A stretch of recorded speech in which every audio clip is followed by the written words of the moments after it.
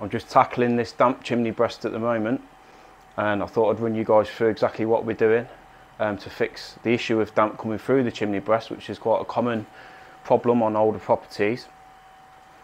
So obviously the first thing we need to look at is why moisture's in there in the first place.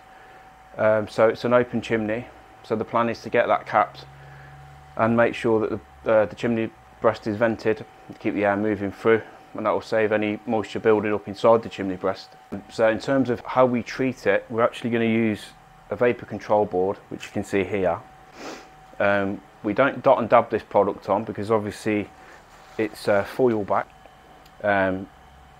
Standard dot and dab drywall adhesive, it won't bond to this because it's foil. It'll just pop off, it won't adhere to the foil. So what we use is a polyurethane adhesive. You can use any type. Mega Stick's the one that we like to use, or Insta Stick. These guns are good, they're expensive, but they're worth investing in. One of these guns and some cleaner as well, if you're using them regularly, much better than using the straws that come with the cans. They're no good. Use them a few times and then they block up. So I'll just run you through how we do it. So it's different to dab drywall adhesive. So what we do, we'll just put a layer of the foam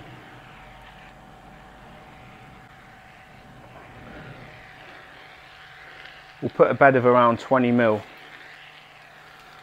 onto the back of the board, like so. And then what we do, we just leave that alone. So I've left these two here for around 10 minutes. And the reason we do that is because we need this adhesive to firm up a little bit before we can tamp it and get it into place.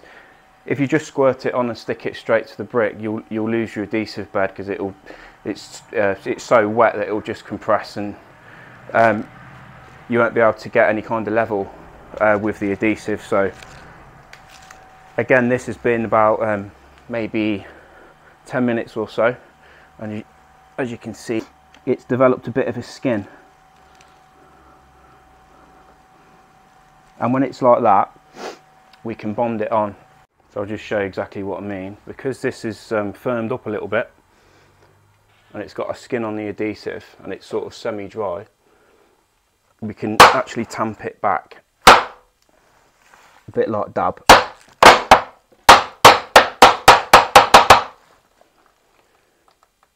And it will stay where it is. Make sure if you're going onto masonry that you brush it down and you PVA it, and make sure it's sealed, and that PVA is completely dry before you use this adhesive. Same with dot and dab really in that sense.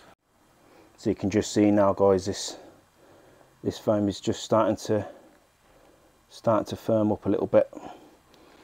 Almost feels like a bit like a marshmallow, if you like. It's still a little bit wet, so it will grab the brick. You don't want it too dry, obviously, because it won't bond. But yeah, it will start firming up, feel like a little bit like a marshmallow.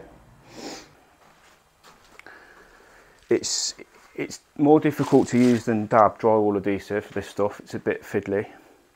You can, like I just mentioned, you can tamp it, but depending on how much this stuff expands, depending on which brand that you use, we have had it in some jobs where it's expanded and it's caused us a few issues. So we've got it level, we've thought, yeah, great, it's all sorted, and walk away and come back half an hour later, and we noticed that the board might move a little bit. So what we do, we always just prop it in place. So here I've just used my spirit level there and put the prop against the sofa there just for 20 minutes, just while it cures. It's quite fast curing, but it's just to make sure that as the gear expands, it doesn't push the board out of plumb. So again, 20 minutes and that'll be sound. But unlike drywall adhesive, which you just lob on and tamp and it stays where it is, this stuff, it can expand, again, depending on which brand you use. So just bear that in mind when you're using it, and prop it with a straight edge. I did the same on these two reveals last night, and these ones, just to make sure they're plumb.